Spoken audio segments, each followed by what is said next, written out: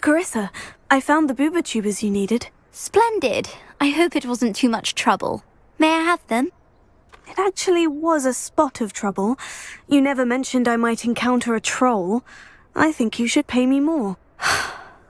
I suppose a higher price is less offensive than being forced to regard the hideous, greasy pustules plaguing our pubescent classmates. Thank you, and your payment, of course.